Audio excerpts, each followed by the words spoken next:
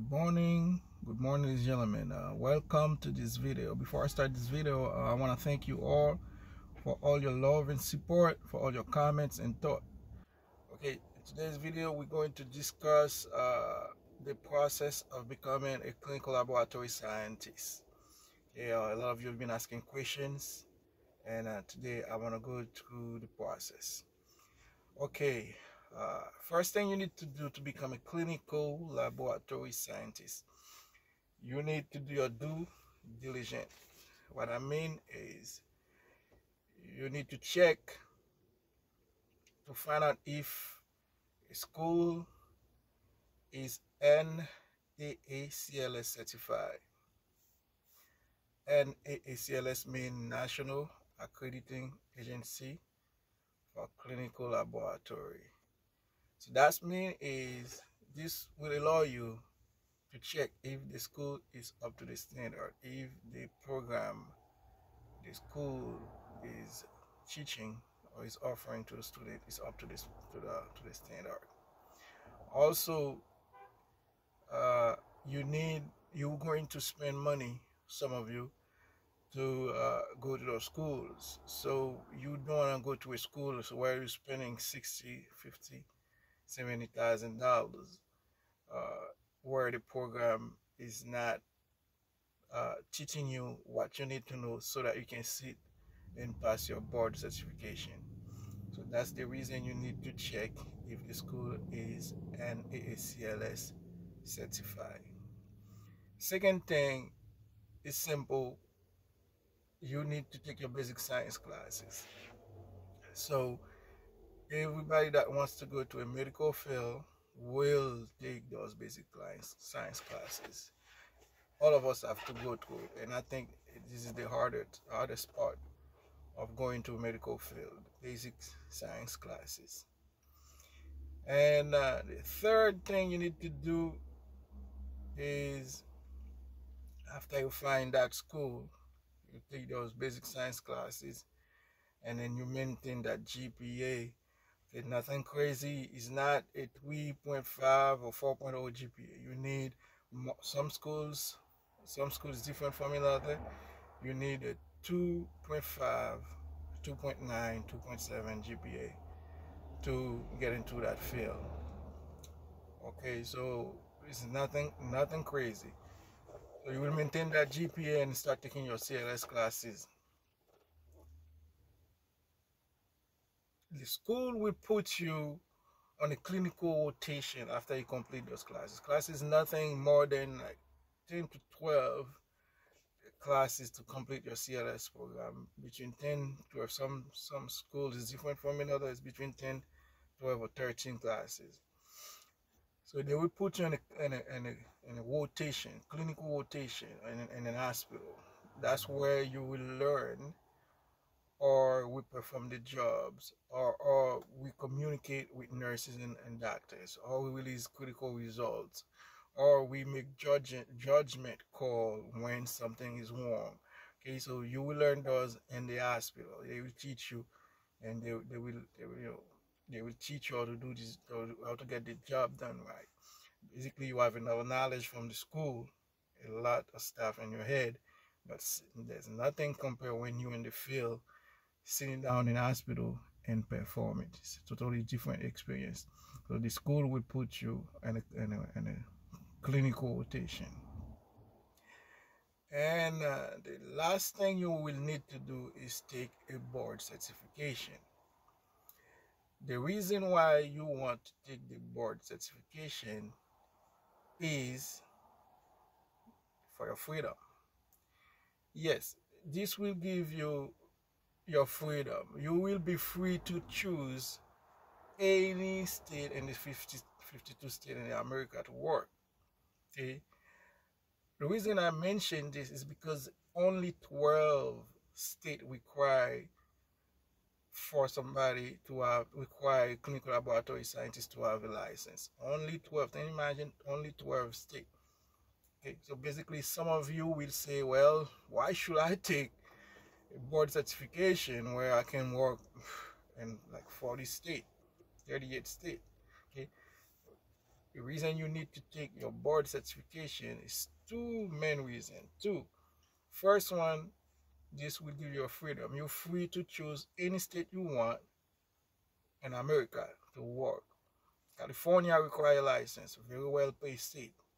New York require license, very nice paid state. Okay, the most of the good paid state will want you to have a license. Most of them.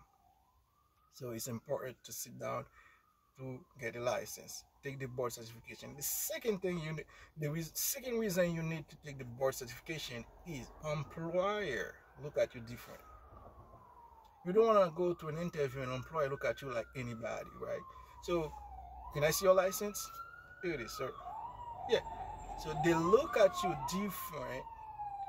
They see in you somebody that have the knowledge, okay, to get the job done. The board, they know the board certification is no joke. ASAP board certification is no joke. You answering question from all of your classes, 12, 13 of them.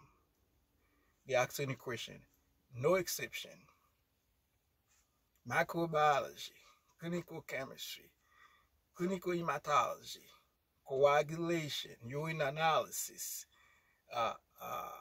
immunology. They ask you any question, doesn't matter where it comes from the book. That's the reason you need to sit down and take that board certification. Employer look at you that, okay, I need this guy. I need this lady. I feel he has the knowledge to get the job done. The second approach of becoming clinical laboratory scientist is, are you coming to America? This is the second approach, because while I'm working on that field, I met a lot of people that come from out of state, foreign country. Are you bringing a degree to America, or are you coming to study? Okay, I'm gonna touch this part, bringing a degree to America. To become a clinical laboratorist, you need a science degree, bachelor in science. They don't ask you anything more. You need a bachelor in science. As long as you have a bachelor in science coming from any other place, you're good to have a license, right? Now, if you bring in a bachelor in science, you will need to evaluate this degree. Okay, there's agency that do that. Evaluate your degree.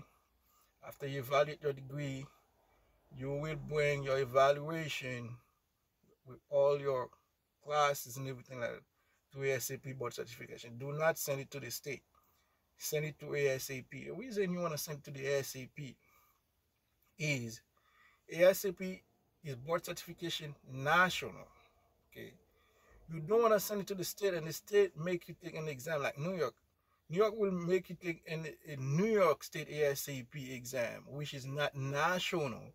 And when you stuck to work in New York, no good. Send it to ASAP board certification.